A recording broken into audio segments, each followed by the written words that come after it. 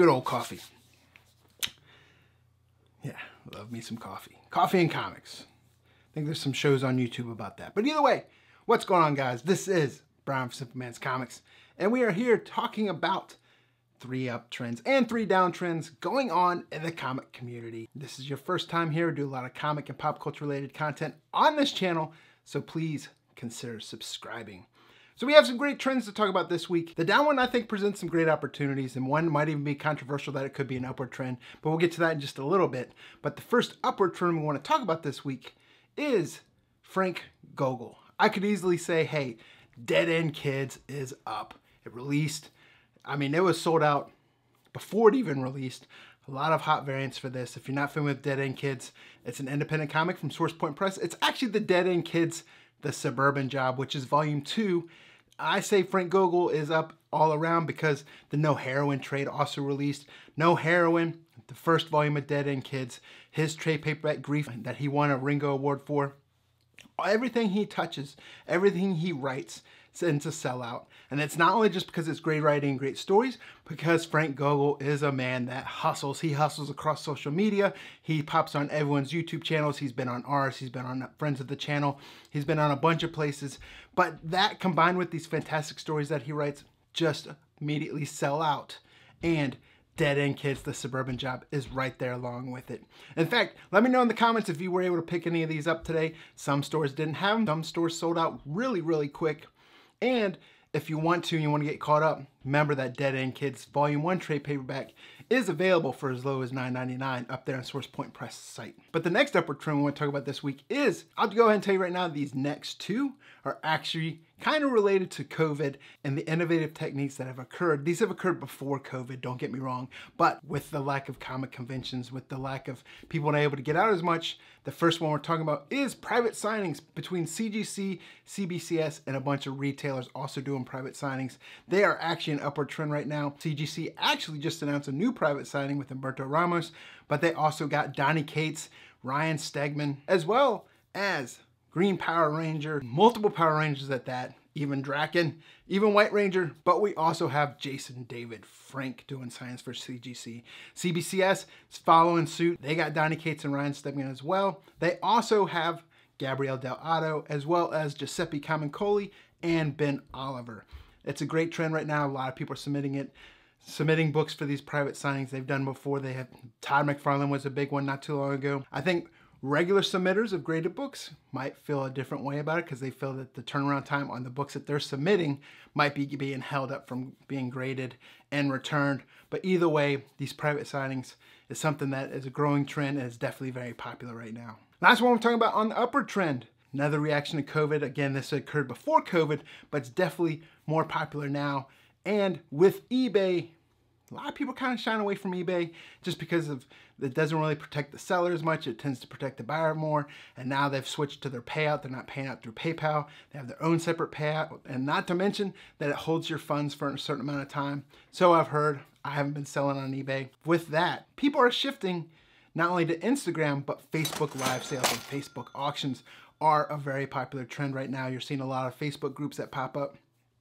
I was just invited one recently. There's a bunch of them out there. And there's pros and cons to that, of course. I mean, you always want to protect yourself as a buyer. Those groups are great, and Facebook sales and auctions or raffles or something there of that type are definitely occurring, and there's some great buying opportunities for books out there. But with that being said, we're going to shift over to the downward trends right now. But like I said at the beginning of this video, there's some great buying opportunity here, but there's also one I think could be controversial, and you could easily say it's on the upward trend as well. But the first one we're talking about is comic book trading cards. We've talked about the comic book trading cards on this channel before. Trading cards, if you aren't aware, they are back with a vengeance, and I'm talking about sports cards. If you haven't been paying attention, yes, all the cards that I collected when I was a kid before I really collected comics, not so much. But cards nowadays with these 1 of 1s, 1 of 10s, these refractors, these different trading cards are booming. And I think there's a great buying opportunity within the comic book trading cards, especially some of those upper deck cards that are out there. We've talked about on this channel before. You can get a 1 of 1 print, especially with Peach Momoko being hot. That Marvel anime series has a bunch of Peach Momoko art. But not only that, the Marvel Universe, these showcase an artist and you get great prints, you get sketch cards. There's a lot of great cards in there. And if that trend follows where the sports cards are going, it's really, really juvenile right now. And I think it has a lot of room to grow. And they're not super cheap, but very affordable compared to if you were to look at, like, say, Panini basketball by any means. Not saying comic cards are there yet, but if the trend follows suit, it's one that I'm gonna buy in, especially right now when it's still at a lower level. And it's awesome because I enjoy collecting cards. I'd still collect Garbage Pail Kids. So I think enjoy the hobby. And if something great comes from it, that's awesome. If not, I still have cards that I enjoyed collecting to begin with. Now, this next one is the one that I was talking about that could be controversial. And you'd be like, hold up, this is actually hot right now. We're talking about Invincible. Yes, Invincible Special Issues #1 and that Larry's Comics variant selling really, really well. But I think there's still a lot of room to grow on that vine. I mean, you almost got first appearances in all those single issues 1 through 10. There's some fantastic greater issues. They're not dollar bin or $5 books, but I still think there's room to grow on those books, and it's a great opportunity right now. We just received news that, hey, yes, we know there's an animated series, but the live action movie's still in the works. So we get 2 media properties right there. And I know a lot of people don't just like to read the comics for the stories, they like that movie side of it. So with the movie side and an animated show, I think there's not a lot of attention on those Invincible books right now, but that will probably change once you start seeing trailers or more news about it. And then the last downward trend I want to talk about this week is Suicide Squad. When that first Suicide Squad movie came out a couple years ago, those books were moving left and right. Here we have an A+ director in James Gunn. I mean, he made Guardians of the Galaxy super relevant to a new generation. It's my kid's favorite movie. It's actually my favorite Marvel movie, but both of them, Guardians of the Galaxy and Guardians of the Galaxy 2, are probably 2 of my favorite Marvel movies out of the whole MCU, and I'll stand by it. But James Gunn directing Suicide Squad, and you're not seeing a lot of movement on a lot of the books from the characters that are going to be in here. Now, there's a lot of great actors. You got, some A-listers like Idris Elba playing Bloodsport. You're not seeing a lot of movement on Bloodsport books.